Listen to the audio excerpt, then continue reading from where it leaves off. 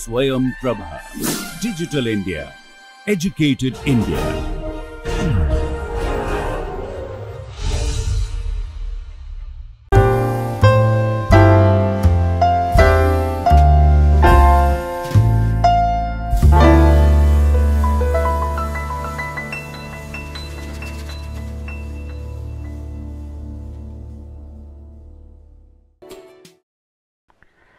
Okay, welcome to this course on stereochemistry. This is a basic subject branch of the of chemistry, and it primarily focuses on the fundamental aspects of this topic. Now, stereochemistry, like any other branch of sub-disciplines, this has also emerged from a historical perspective.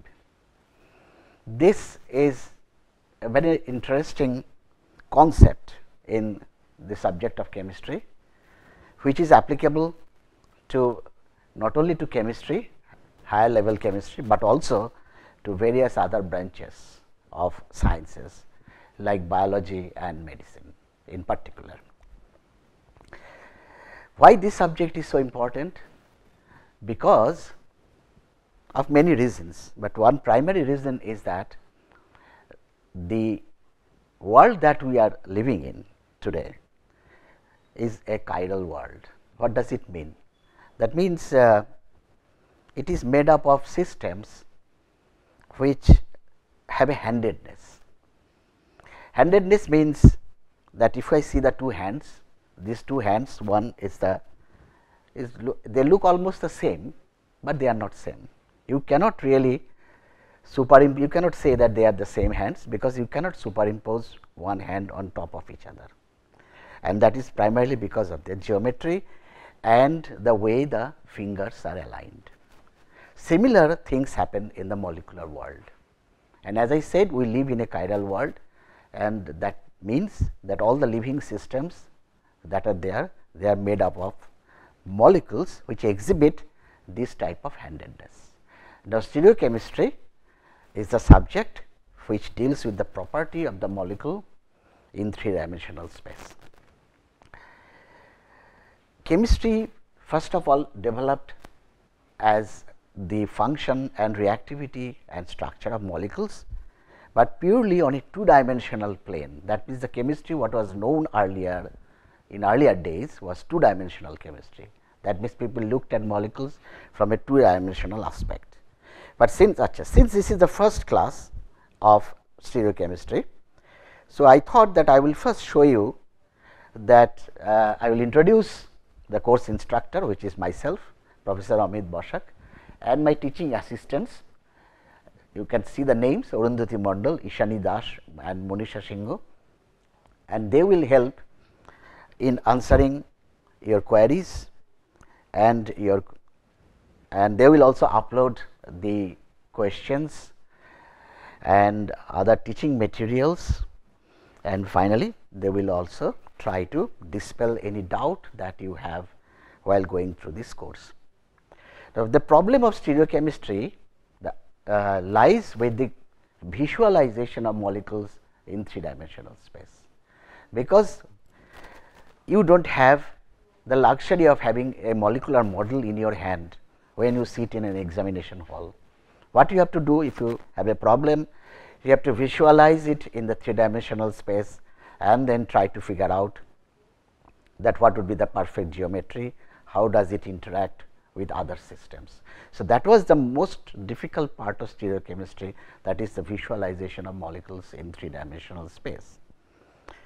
What is the difference between this two-dimensional chemistry I was talking about? That is, before that, let me show you what are the different modules that are there in this course.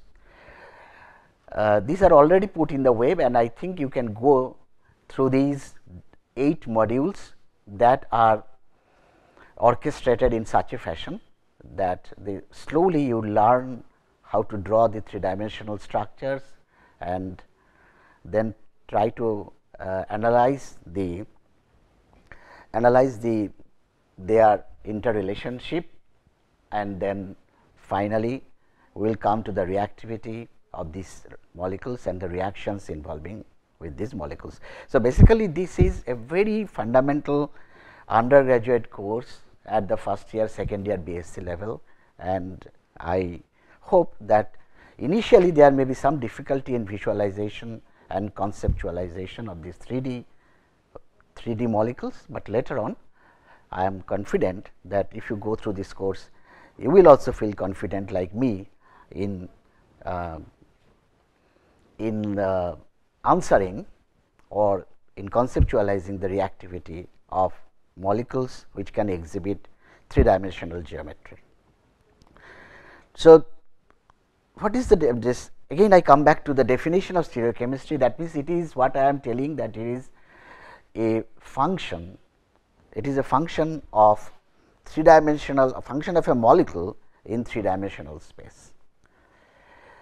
I can clarify it little bit with this slide, that if you take benzaldehyde versus orthomethioxybenzaldehyde, you know that this carbonyl group is susceptible to nucleophilic addition because of the electrophilicity of this carbon. But this is these two molecules, although they react with a nucleophile like X minus, but their reactivity is little bit different, their rate of reaction will be different because of of the electronic effect of this methoxy group versus the hydrogen. What are these electronic effects? That is the minus I and plus R. So, here the reactivity difference comes from the electronic effects and not any stereochemical effect. That means, what I am saying, it is not that the methoxy is pointing in this direction and that is the cause of difference in reactivity of this carbonyl versus the other carbonyl. While if you take the completely reduced system of these two molecules, especially this one. So, if you reduce it, all the double bonds are reduced. So, you get what is called a cyclohexane system. And now, when you reduce, you have a very interesting situation, that this aldehyde may be aligned on the same face as the methoxy group, or the aldehyde may be aligned in the opposite face of the methoxy group. And because of this relationship, geometrical relationship, now the reactivity of these carbonyls will be different, and this difference now comes from the as a result of the different geometrical relationship between these methoxy and the aldehyde. In earlier case, again I repeat, this methoxy is exerting electronic effects compared to the hydrogen, and that is the reason for the difference in reactivity. So, the reactivity of this aldehyde now is dependent on the steric disposition, that means the 3-dimensional disposition of the methoxy group in space in relation to the aldehyde. So, that is a very simplified way of describing what is stereochemistry. Now, this subject did not evolve from a very rational approach like many other subjects. In medicine, what happens? Many of the medicines are discovered by chance, and then people know how these medicines worked and then develop newer medicines. Similarly, stereochemistry also developed it's developed by chance, by trial and error, by serendipitous discovery, and then people finally come out and explain what was happening, that what was the serendipitous observation, why is it happening. So, I will tell you the historical perspective of the development of this subject.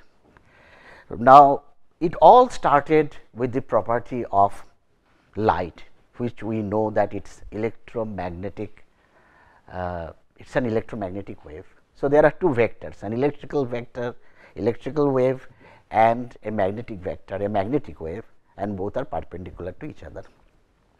Now, if you consider only the electric vector, so what happens in normal light, the vibrations, the electrical wave vibrations are taking place in all directions,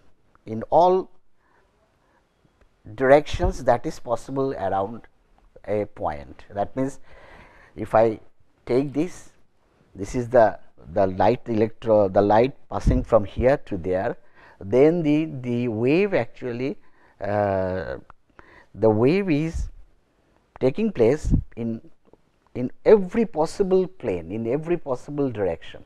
So, basically it encompasses the whole 360-degree around this axis of migration of the light.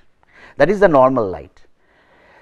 Now, in the 17th century, this Dutch astronomer Huygens, he discovered what is called plane polarized light. That means what I was telling earlier, that the wave was vibrating in all possible direction, that is the normal light. But when it passes through a special type of glass which is made up of some crystals, what happens?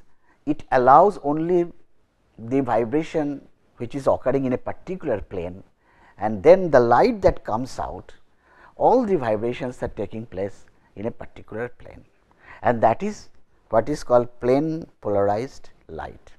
In this case, because I am showing it in the horizontal direction, so that will be called horizontally polarized, but actually these are what are called either linearly polarized light, or for you as the beginner, you should call it as plane polarized light, and the plane in which the vibrations are taking place is called the plane of polarization.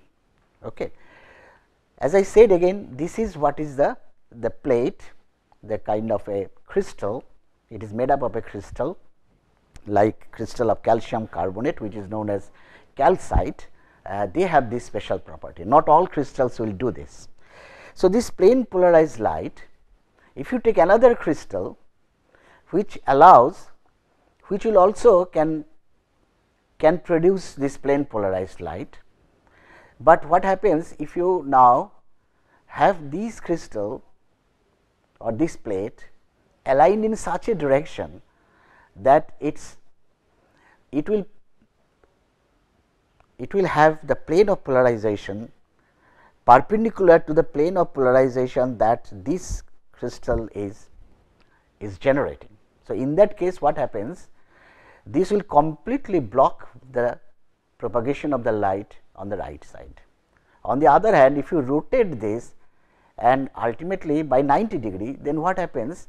The axis of polarization will become aligned to the axis of polarization of these plate, and then the light will come out. So, by these two plates you can actually analyze whether if you put a molecule here in between these, the light going from here to there, then what happens?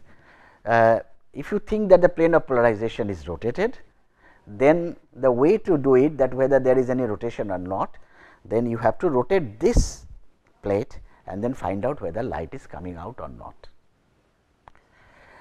And so, it all started with the plane of polarization, plane polarized light, but then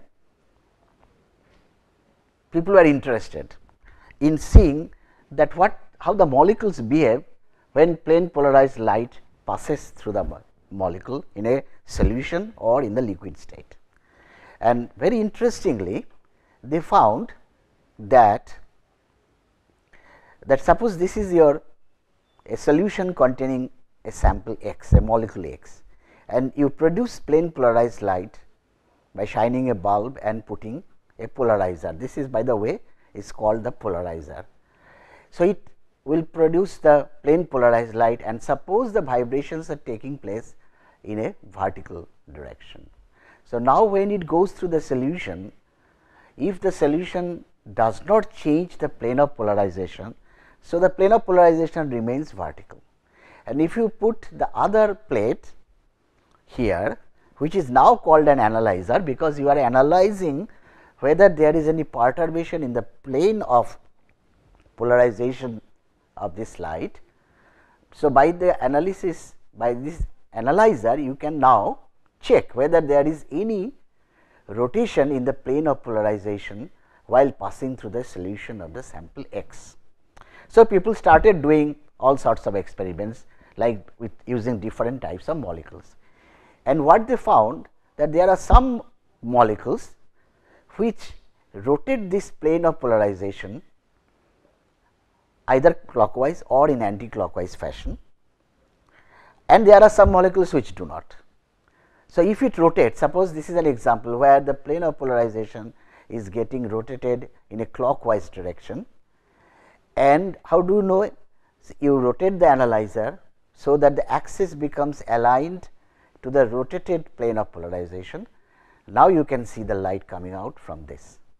So, by the amount of rotation that is needed to see the light coming out, that will be the amount of rotation that has occurred while the light is going through the solution. Okay.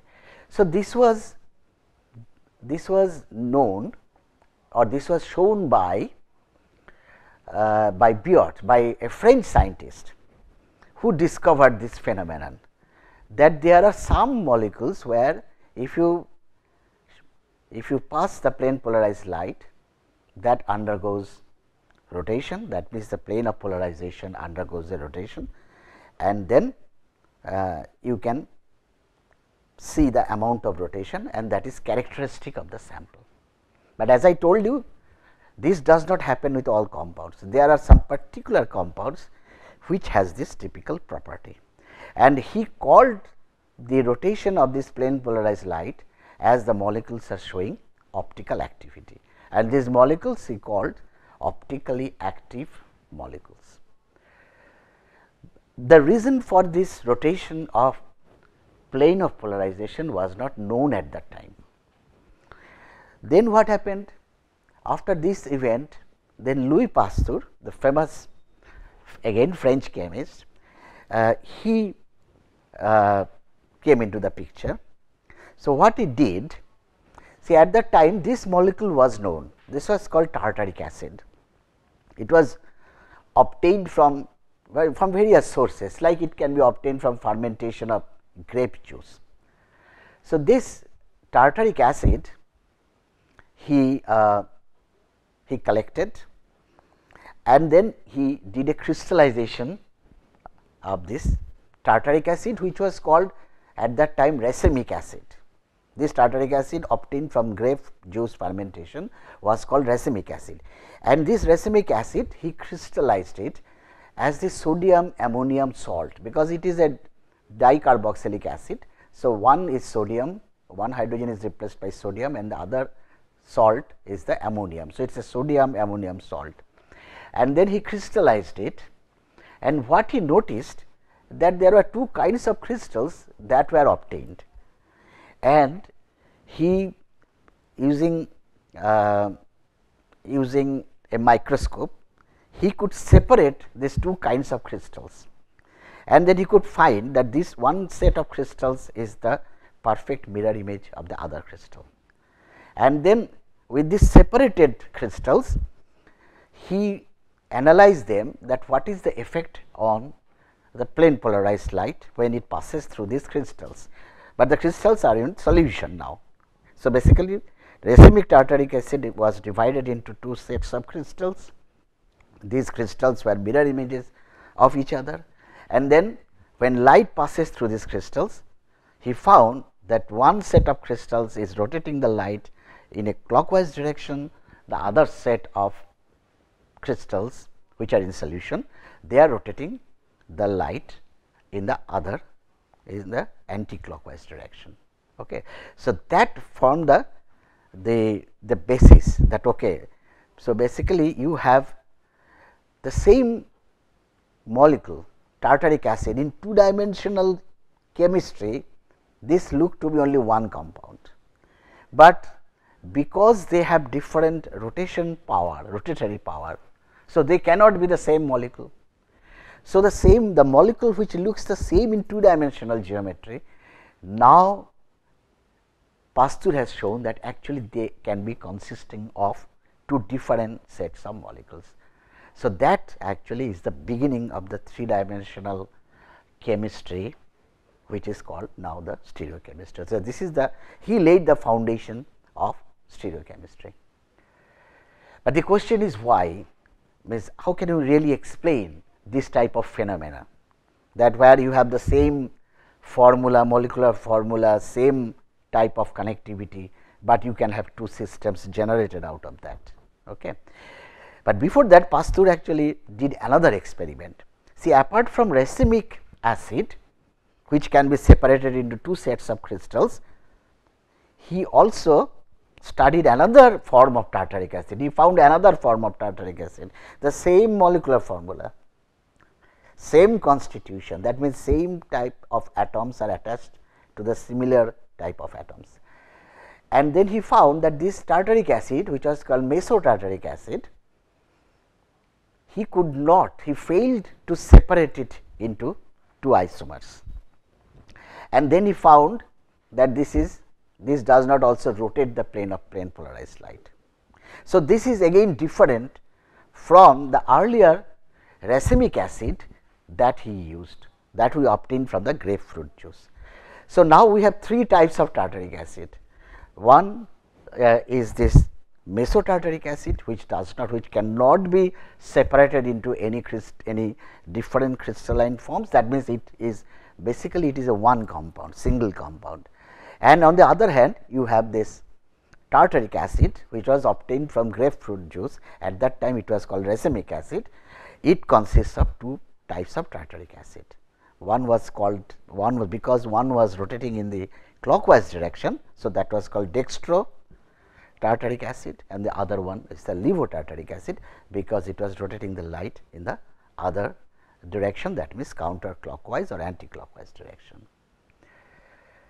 However, Pasteur could not explain why this phenomena is happening. That means, the molecule having the same molecular formula, same constitution, but how can it exist in three different forms? In 1874, Van 't Hoff and Lowell, they proposed that this is because of the existence of carbon in tartaric acid, where the carbon is attached to four different groups. Again, I just go back to the previous slide. If you consider the tartaric acid structure, you see there is a carbon. Usually, we do not put the hydrogen which is attached to the carbon. So, that is why the hydrogen is missing. So, the carbon has a hydrogen, has a carboxylic acid, has a wedge, and this whole group. That means, four different groups are attached to this carbon, and these four different groups are attached according to Van 't Hoff and Lowell. They said that they are attached in a tetrahedral fashion, and because of these tetrahedral arrangement, they said that if a carbon has these four different groups attached to it, then you can generate two molecules out of it, and one will be the mirror image of the other, and they can exist as a pair of isomers.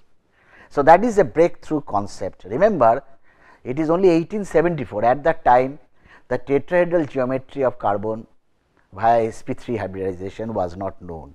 So, it was a pure speculation or a brilliance from these two scientists who could propose the tetrahedral geometry of carbon, because they knew that if the carbon is flat, square planar, then you cannot generate these type of systems out of it.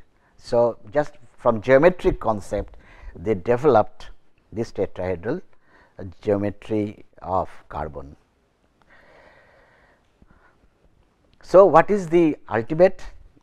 So, first it was the development of plane polarized light, then the observation that some molecules rotate the plane of plane polarized light.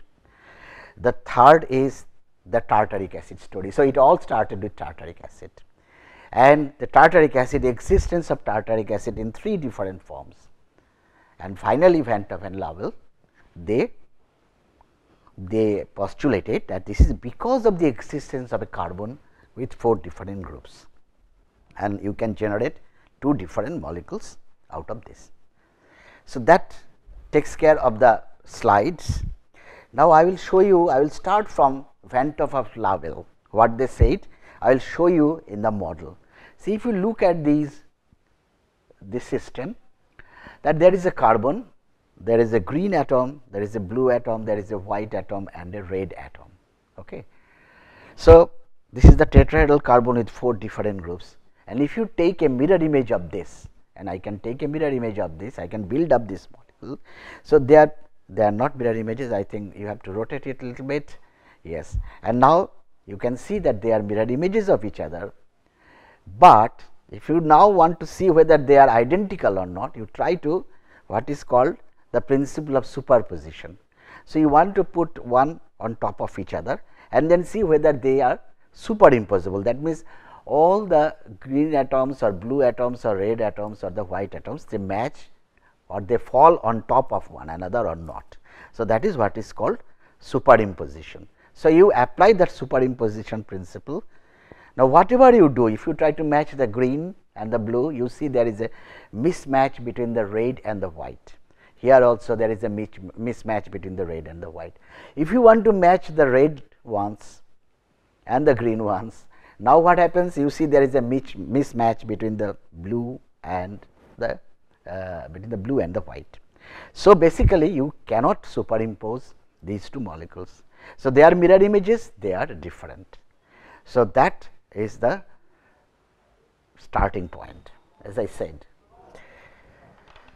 So, they are now isomers, because you know what are isomers? Isomers are molecules with the same molecular formula, but having different properties. That means, different molecules with same molecular formula are called isomers. Okay. So, let us start with this. Isomerism is a very important concept in not only in stereochemistry, but also in two-dimensional chemistry, we know. And we can now subdivide this isomerism into two classes. One was based on two-dimensional chemistry, and that is called the kind of isomerism that you are exposed to is called constitutional isomerism. Now, what is that? What is constitution? Constitution is nothing but what is called the connectivity. That means, if I have a carbon C, another carbon, it's a 3 carbon system, and then if I have OH here versus again the 3 carbon system, if I have OH here, I am not putting the hydrogens. If you put the hydrogens now, methyl, this is hydrogen, this is methyl, and that is CH2, CH2 and CH3. Now, what is the difference between these two molecules? The difference is in their connectivity. Here the terminal carbon is connected to OH, here the middle carbon is connected to OH. So, that is what that means, they have different constitution. Constitution means the connectivity. So, this is also isomerism, but that will be called constitutional isomerism. So, you have a set of constitutional isomerism. Similar is in constitutional isomerism, you have different branches, you have different subdivisions. These are all known, like one is called chain isomerism, where the carbon chain is different. So, if you have 4 carbon system, you can draw this 4 carbon system in this fashion also. So, again the constitution is different, this is N-butane and this is 2-methyl butane. They are different molecules because their constitution is different. So, but that is called chain isomerism. Then you have positional isomerism, like this example.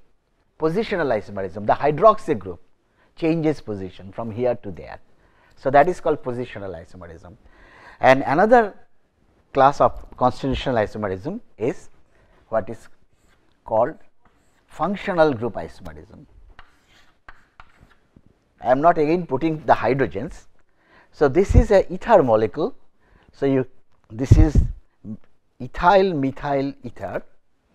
You can draw another molecule with the same molecular formula, but that will be called propanol, 1-propanol. Okay. So, that is what is called functional group isomerism. So, you have 3 types: chain isomerism, then positional isomerism, and you have functional group isomerism. But this is 2-dimensional chemistry, again I repeat.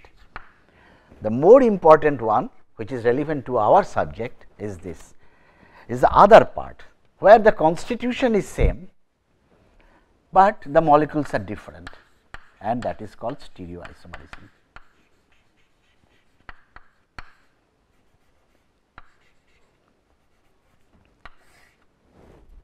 So, if the constitution is different, that means connectivity, atom connectivity is different, then they fall into the class of constitutional isomerism. If the connectivity is same, but the molecules are still different, like tartaric acid as I showed, where the connectivities are all same, but you have 3 different types of tartaric acid. So, then the concept of stereoisomerism comes. So, what are stereoisomers then?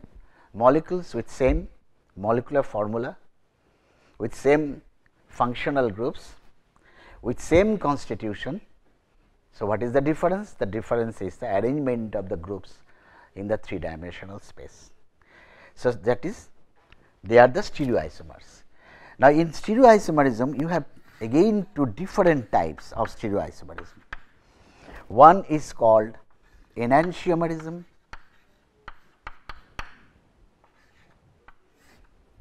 and the other is called diastereoisomerism. Okay. So, we will discuss, we will start from this stereoisomerism, enantio and diastereo from now on. Okay. Enantiomers are molecules which are mirror images, non-superimposable mirror images of each other, like what I showed about the racemic tartaric acid, which was resolved into 2 sets of crystals. One crystal was mirror image of the other crystals, but they are not superimposable, they are different. Similarly, molecules, if you look at the molecular level, molecules which are stereoisomers and mirror images, non superimposable mirror images of each other, they are called enantiomers.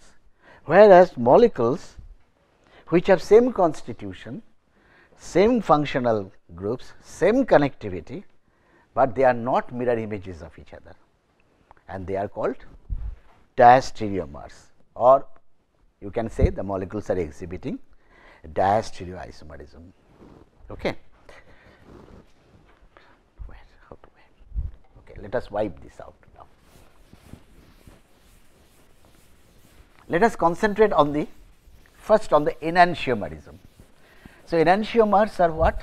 Enantiomers, again I repeat, are molecules which are non-superimposable, are stereoisomers which are non-superimposable on each other, which are non-superimposable mirror images of each other.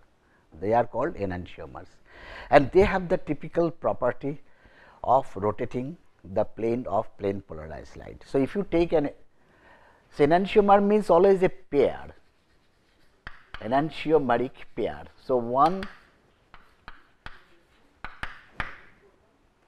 is the mirror image of the other. So, if I have a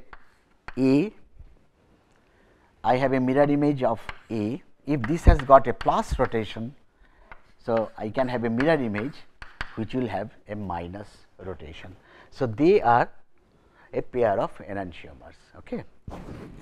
So, enantiomerism is directly connected to optical activity. So, if you take just one enantiomer and pass the light, this light will be rotated clockwise or anti-clockwise direction.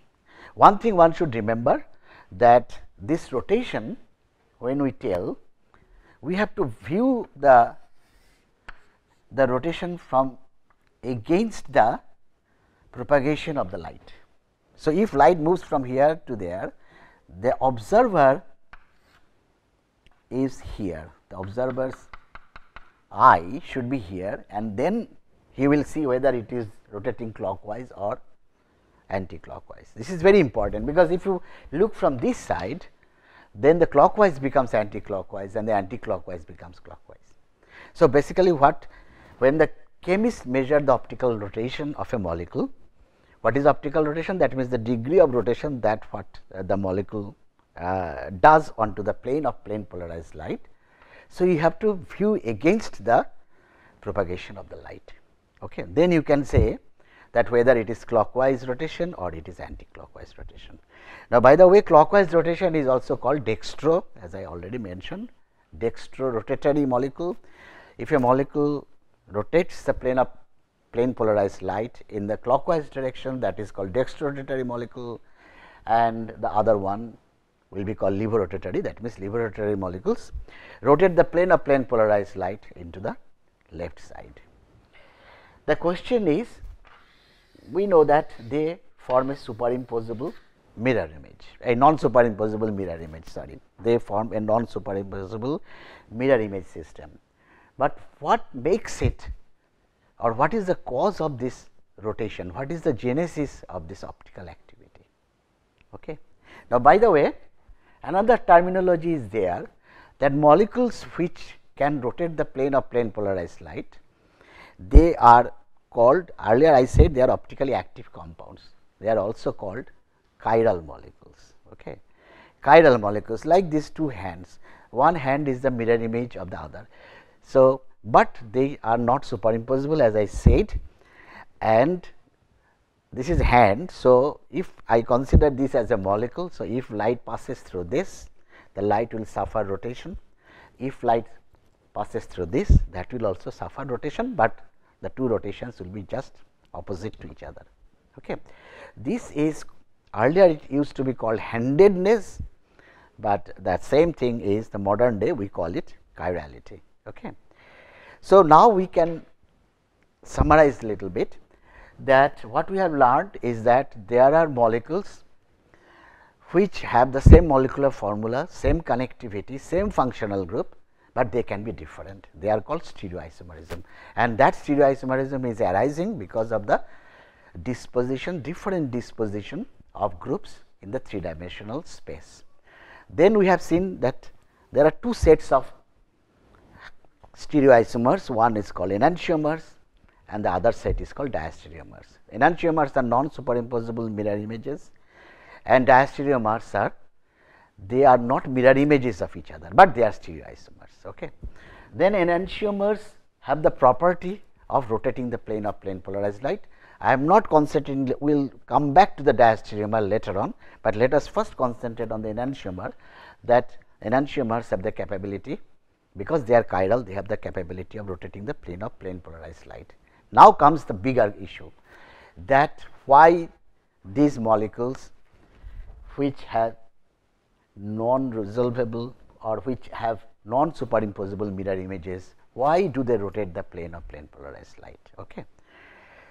So, that will be the next half an hour, we will discuss the genesis of this optical activity.